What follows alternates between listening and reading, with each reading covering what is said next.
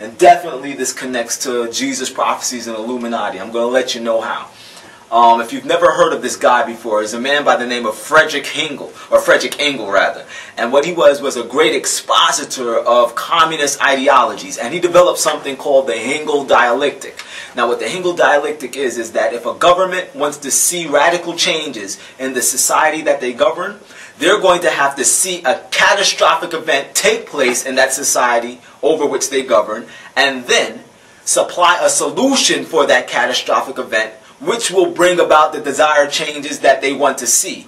Or this same government is they themselves going to have to invent a catastrophic event. In other words, they're going to have to create a big, huge problem and then supply a solution for the problem that they created, which will bring about the desired changes they want to see in the society over which they govern.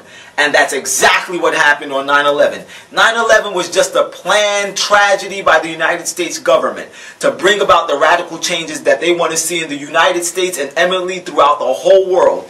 The Twin Towers falling was a great domino starting a rippling effect which will result in the stripping us of all of our constitutional rights and consequently bringing in of the New World Order. That's what we're seeing right now. You saw that when the U.S. Patriot Act came in, that our U.S. constitutional rights began being taken away from us one by one, and we're going to continue to see that. But let's go a little bit forward with this.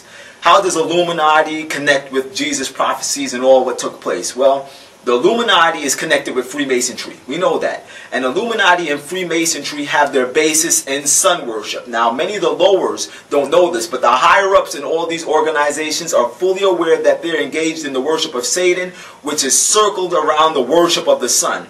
Now, all of the teachings in Illuminism and Masonry come from Egyptian mythology or Egyptian cult worship. That's where you get the pyramid on the back of your dollar bill that you see on the screen right now. That's where you get that from, and the all-seeing eye of Horus on the top. It's all about sun worship. But Egyptian occult worship really gets all of their teachings from ancient Babylon, from the Babylonian mysteries.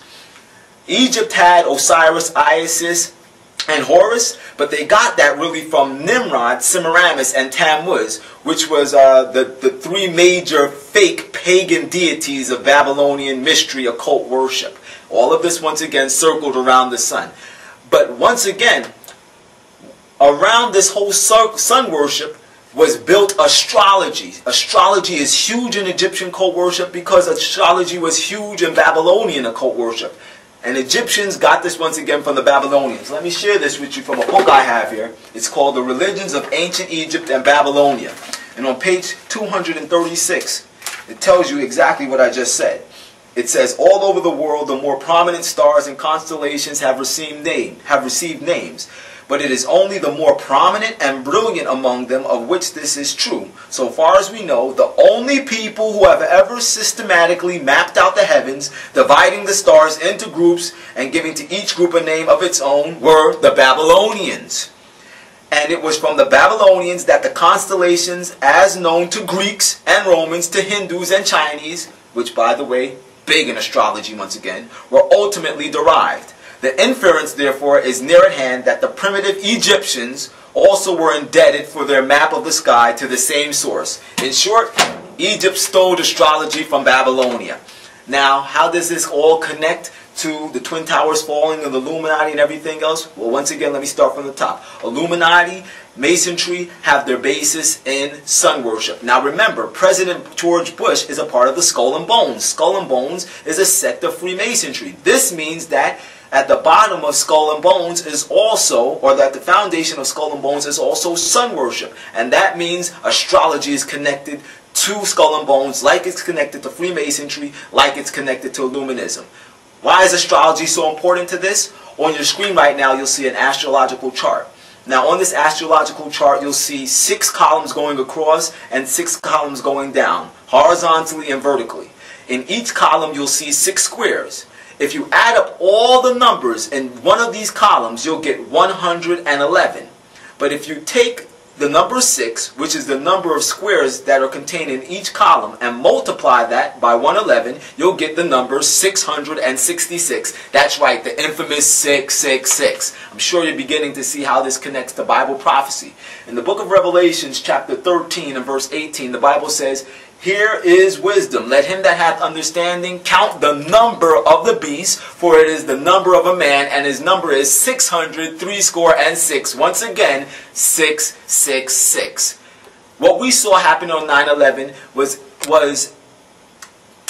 a huge part of bringing about the New World Order, but it's also to usher in the worship of the beast, because we are told in the book of Revelations chapter 13 and verse 16, and he causeth all, both small and great, rich and poor, free and bond, to receive a mark in their right hand or in their foreheads, and that no man might buy or sell save they have the mark of the beast, the name of the beast, or the number of his name, 666. So if you don't get down with the whole New World Order system, you won't be able to buy or sell. Your freedom of conscience will be stripped from you.